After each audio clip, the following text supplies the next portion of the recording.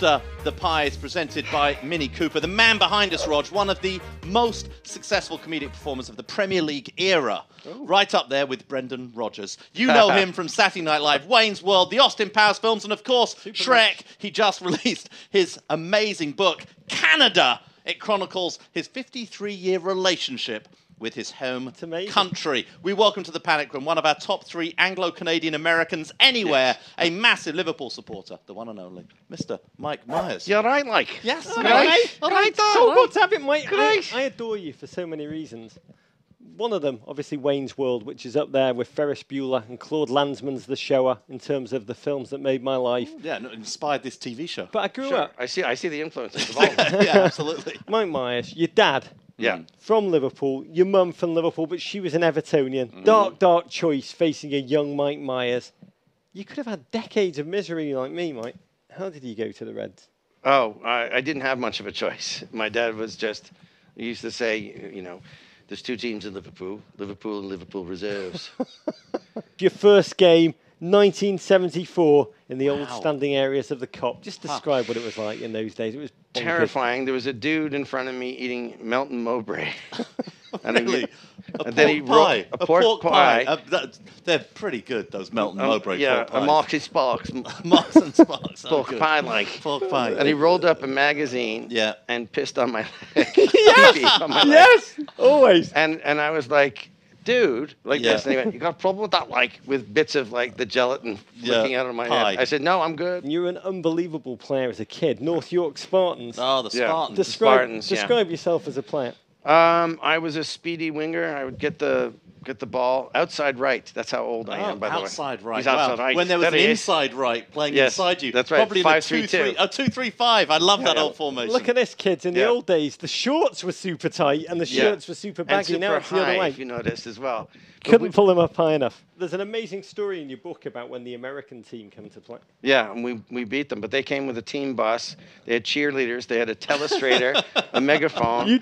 They took a knee before the game. We were like, what the hell is that? What is that? Your team didn't even have goals, so they pulled out their spare ones. We had spare nets, and assistants came and went under the bus and found nets. And what was the final score? 10-0. 10-0. And they won. We started putting the asthmatic players on in the second half.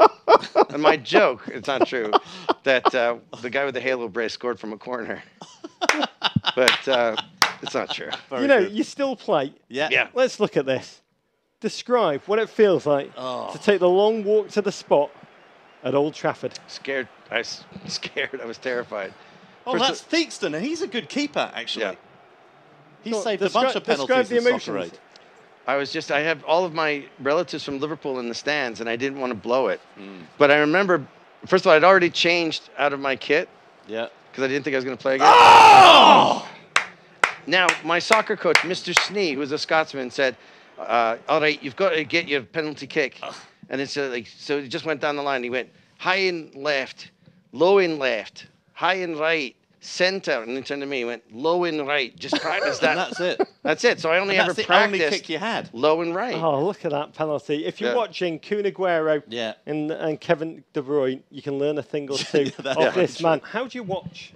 I mean, do you watch alone? Do you watch in a bar? Do you watch with other Liverpool fans? Give us a sense. Mostly I text with Elvis Costello and John Oliver, who are both Liverpool fans. So it'll be like, I just get, great goal. Wow. Elvis, and then John Oliver says, whatever. He's very studious. Oh, it's coming off. Yeah, I know. We love them. We love that. We talked about the moustache before. Do you want more glue? He goes, no, I like it. It's suboptimal. Perfect for our show. That's Halloween, dude. Believe it or not, this comes off as well. Mance, cue this. 27th of April, 2014. Let's take Mike Myers back to a dog. Is it the Steve Gerrard? Oh, this is amazing. Yeah. It's like a bit of Ibsen, bit of Arthur Miller. I want my name back. I want my name back. Give me back my name. That was a tough moment, dude. It was. Tell us about it. I cried. Wow. I did. I was just like, I felt bad for him because he's an amazing man. Just a great captain. Just, he's our guy. And just that Chelsea did it. I have a friend who's a Chelsea fan. Yeah, sorry, guilty as charged. Close your eyes. Dream with me, Mike Myers. Liverpool have just won the title. Yeah. What do you do? How do you act? I call Elvis Costello and John Oliver. We try and get over there. That's a party. For the parade. Dressed like this. I would hold until relieved.